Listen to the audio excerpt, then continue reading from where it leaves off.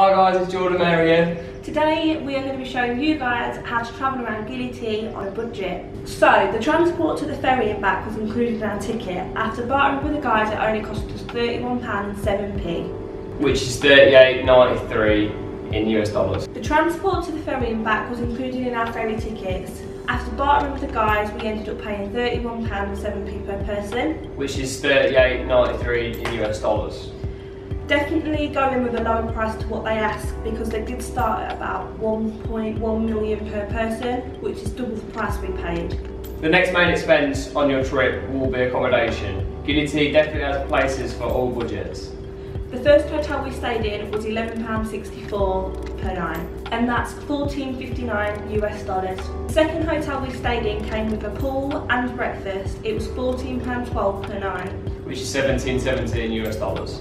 After accommodation, you need to start thinking about your food cost. The island offers a wide range of food choices that start very cheap and go a little more expensive. For breakfast we had a bacon and chicken sandwich which cost £3.12. That's $3.91 in US dollars. And scrambled egg on toast which cost £1.98. For dinner we had hot dog and chips which was £4.23, and for tea, as you'll see, we had fish and chips which was £3.39, and that's $4.25 US dollars. There are lots of activities to do on the Gili T island. We hired bikes for the day and biked around looking for different beaches. The price for these bikes was £2.26 a day. And that's $2.83 in US dollars. We managed to find a lovely beach that was just south of the port. On this beach there were sunbeds, but to use the sunbeds you did have to buy a drink from the bar. The price of a small bin tank was £2.26. And that's $2.86 in US dollars. And with that we got the 2 sunbeds for the whole day. The next activity we did was the 3 island hopping tour. We highly recommend this tour because it only cost just over £5 to do, and we saw lots of turtles and fish. We also got to see all the amazing underwater statues. It was an incredible experience for the price we paid, so we definitely recommend this. If you're on the beachfront, then definitely have a look at the prices. I think there was all the same prices wherever you went, but it's definitely a trip to do if you're on the Gili T island. The nightlife of Gili T is one to remember. We had shisha with 2 cocktails, which was £8.47, and that's $10.62 US dollars.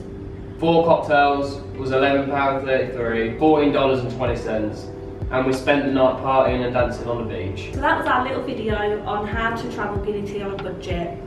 All in all, we spent about £140. That was accommodation, transport, activities, alcohol and nights out, food cost. That was everything that we did on the Gili T island. We 100% recommend the Gili T's, as the snorkeling that we did there was one we've never experienced before. And also the nightlife and the island vibes are definitely worthwhile. We hope this has helped you guys, and like we said, that's just a rough estimate of what we spent as a couple, which was £140, and to be honest, it was probably the best £140 we've spent. So if you like this video, make sure you give it a thumbs up, subscribe to our channel as we are currently travelling around Bali at the moment, we're moving on to Singapore and then who knows where next. Maybe you guys can decide. So we'll see you later.